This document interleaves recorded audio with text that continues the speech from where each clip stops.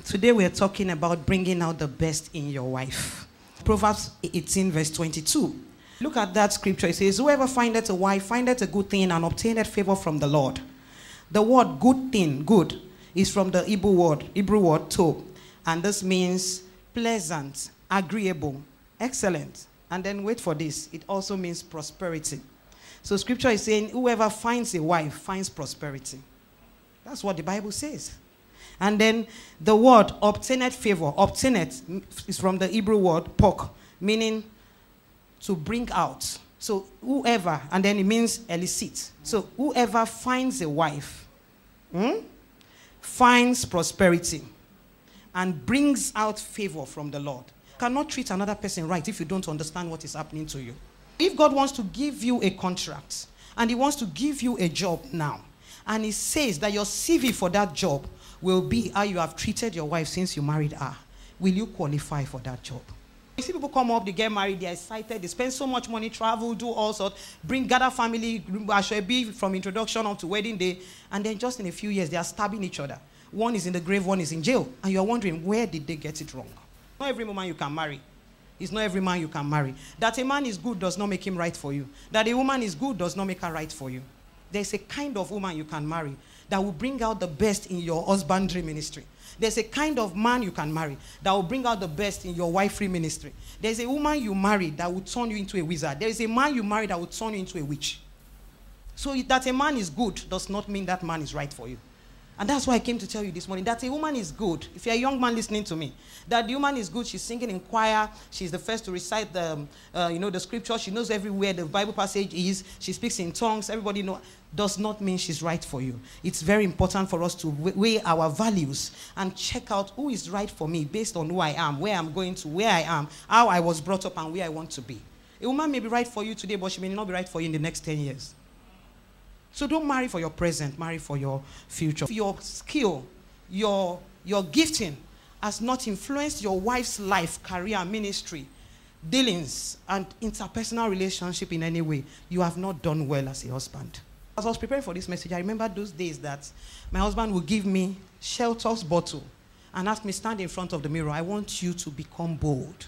You are too timid. And he would tell me, speak in front of the mirror. And then when I started ministering in church newly, especially, Estone Church gave me the platform to start ministering in church way early. And when I started ministering in church, when I get home, my husband would sit me down, you did well, but this, like a student who is in school.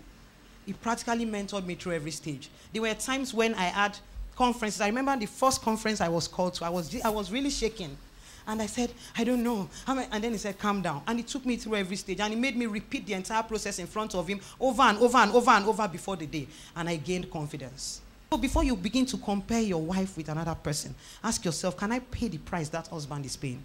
If your daughter marries a man like you, will her marriage be blissful? Because if your daughter loves you enough, you are unconsciously conditioning her for a kind of man she will marry.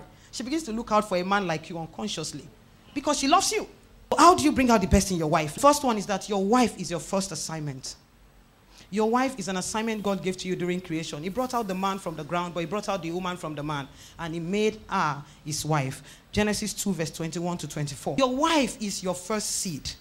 And how that seed grows depends on where it is planted. Because the woman you're married to today and you're complaining about, somebody else will marry that woman and do a wonderful job with her. Whoever she is. Whoever she is, however she is, no matter how terrible she is, somebody else will marry that woman, understand her code, and then do a wonderful job with her.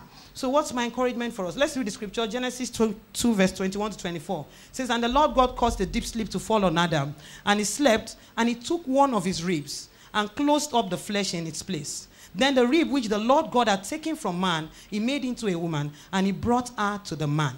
And then verse 23 says, and Adam said, this is now bone of my bones and flesh of my flesh. She shall be called woman because she was taken out of man.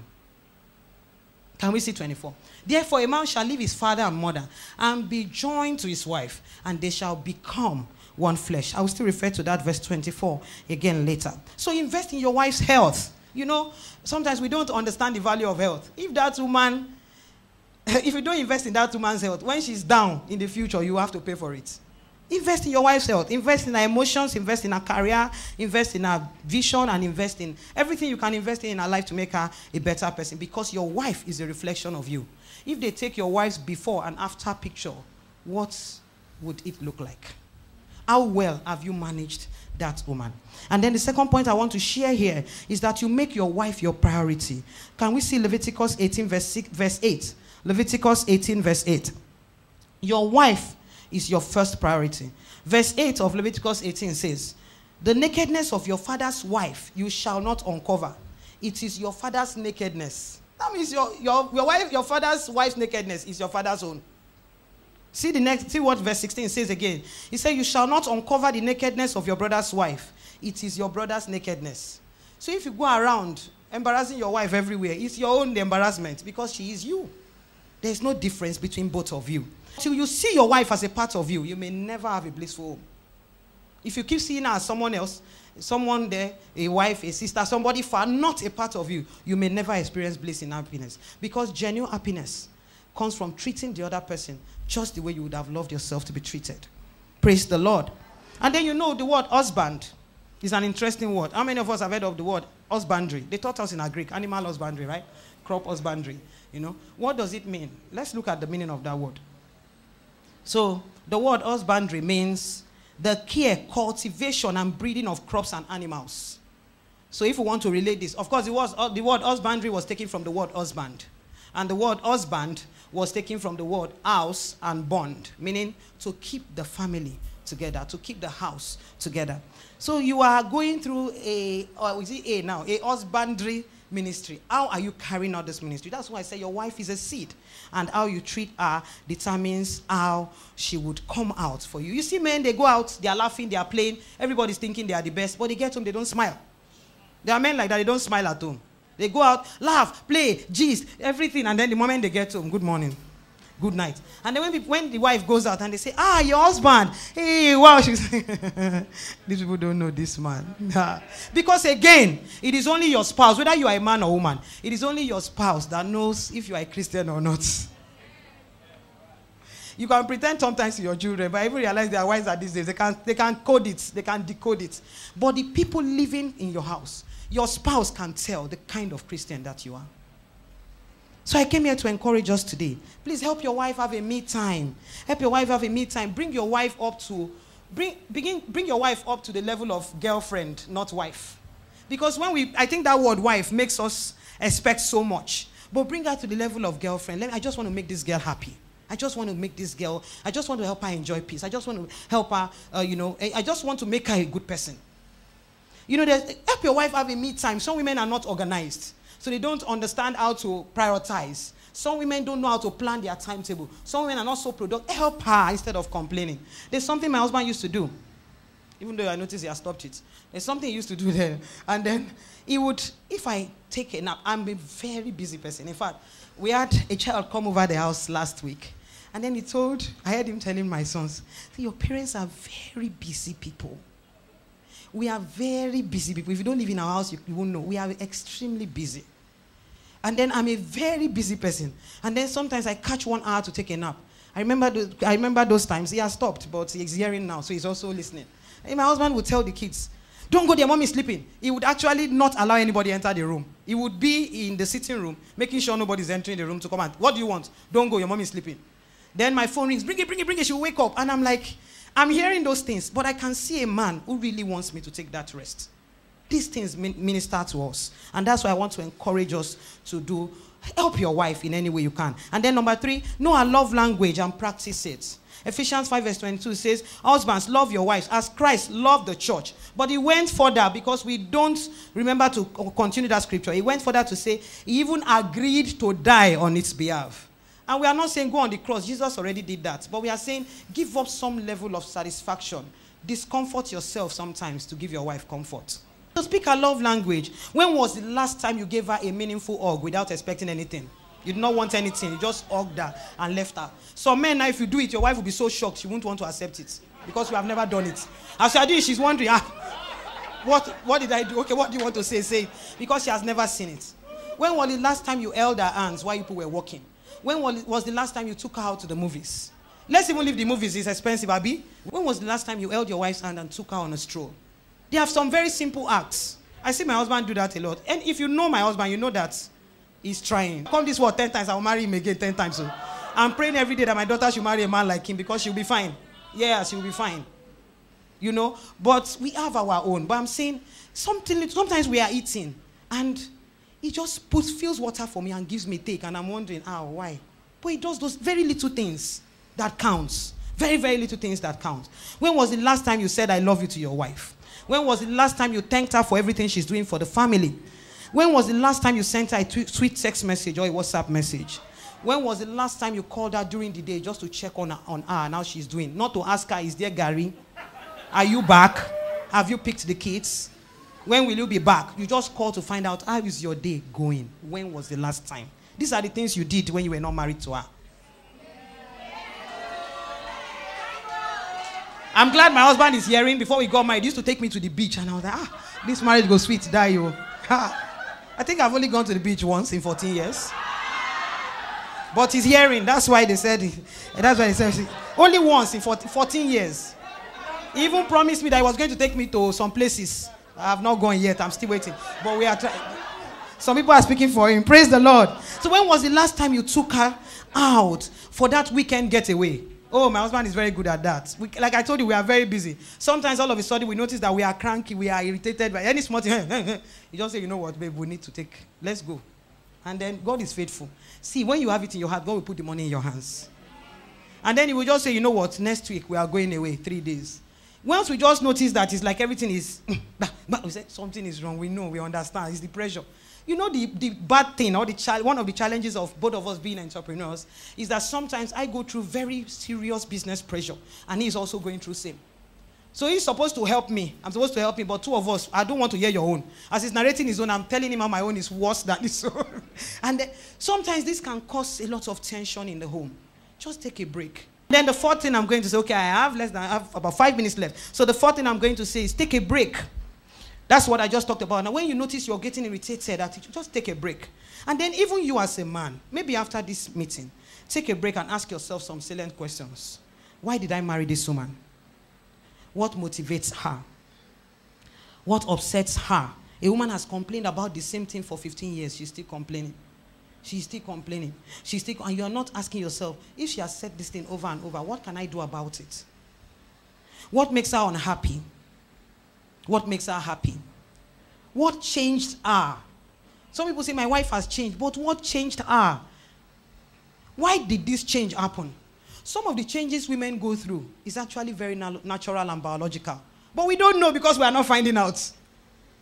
And then, you get to hear this complaint a lot. Men complain about this one a lot, everywhere.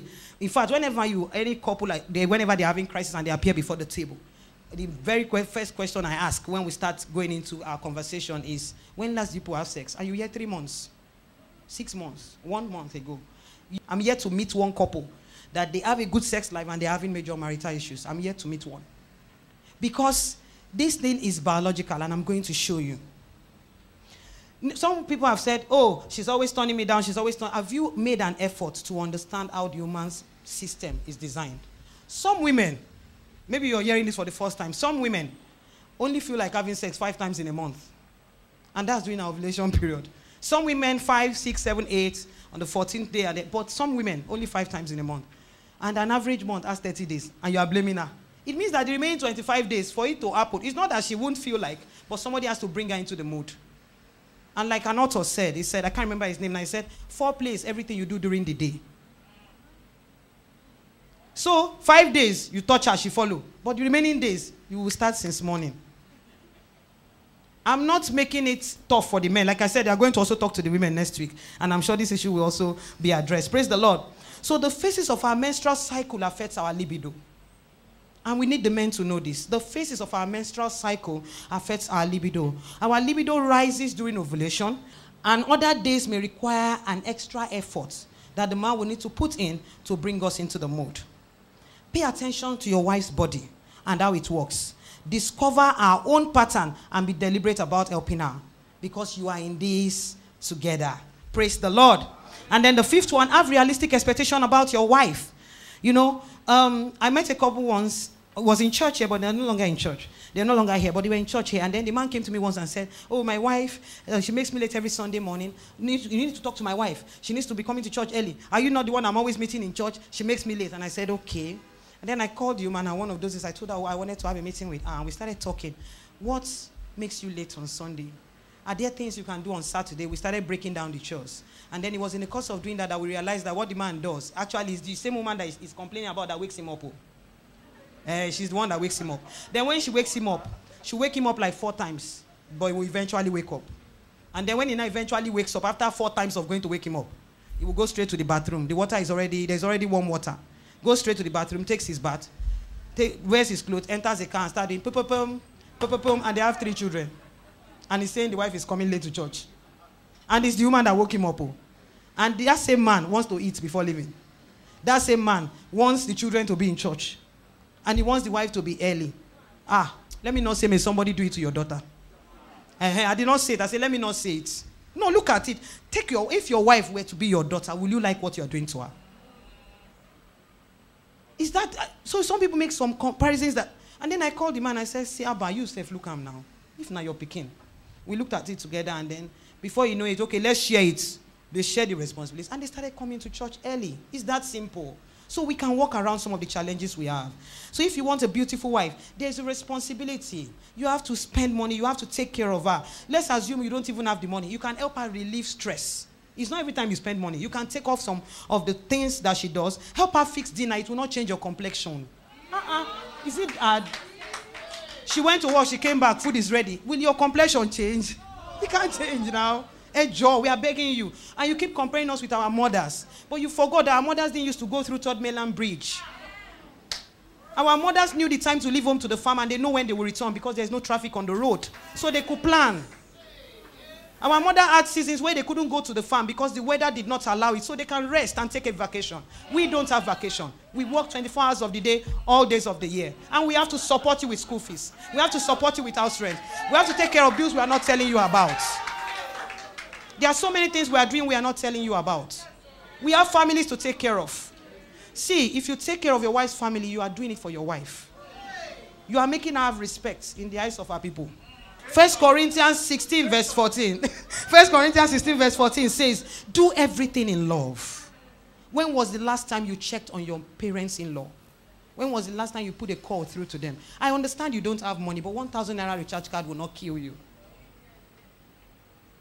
These things you're not doing for them, you are doing for your spouse.